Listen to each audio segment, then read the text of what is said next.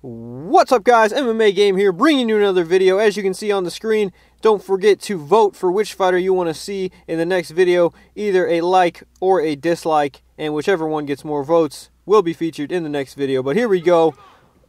Light heavyweight action. I am Kazuhiro Nakamura, and my opponent obviously is Jon Jones. No surprise there. But as you can see, Nakamura's got that beautiful dashing hook to the body, which not many fighters have, and it is very useful. And I've been using Nakamura a little bit more, and he's actually pretty fun to use, mainly because of his throws. He has a bunch of throws from a bunch of different positions, and also has, I believe he has power knees, and some other stuff too. I'll probably do some of it in the fight. He's got the hammer fist, obviously, there, which are really good. But his throws are really what I've been enjoying. You know, put people in a clinch, and they don't really expect to get tossed. And then, yeah. Because not many people are used to actually fighting this guy. And a lot of people, when you choose him in the fighter selection screen, you'll see them just sit there. And what they're actually doing is looking over his stats, because they've probably never seen anyone pick him before. But he is not the best fighter to choose, especially when you're going up against Jon Jones. But, you know, if you're kind of, you know, wanting to, if you've been playing this game for as long as I have, since pretty much it came out, you got to kind of switch stuff up. So Nakamura is fun to use, and I do recommend trying him out. And yeah, it's very satisfying when you actually beat somebody with him. But I take his back here, looking to get another throw. I was trying to see if he had the throw from the back, but I just threw him down like that. And he does have the power knees from this position, so that pretty much means I think he does have them from side control as well, so that is really good. And I'm faking the strike there. Some people have been asking in the comments how you do that. It's just you hold the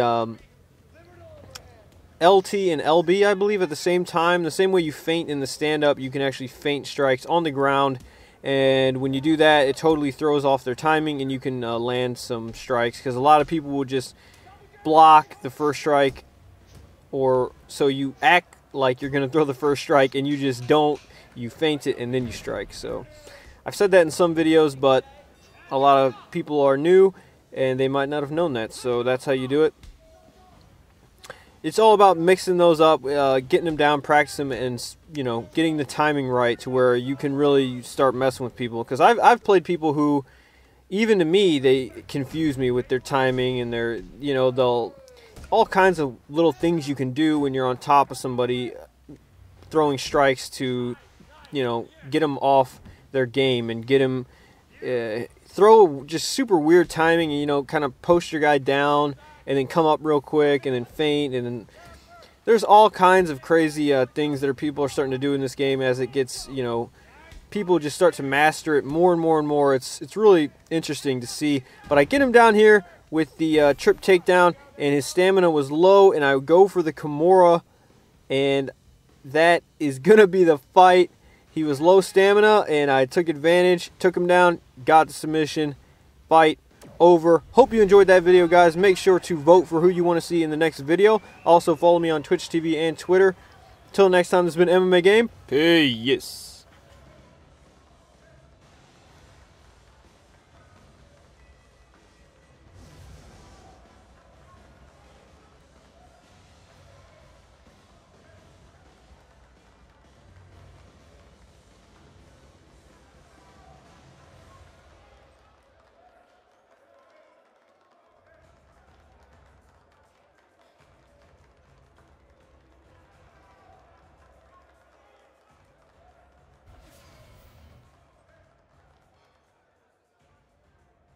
The winner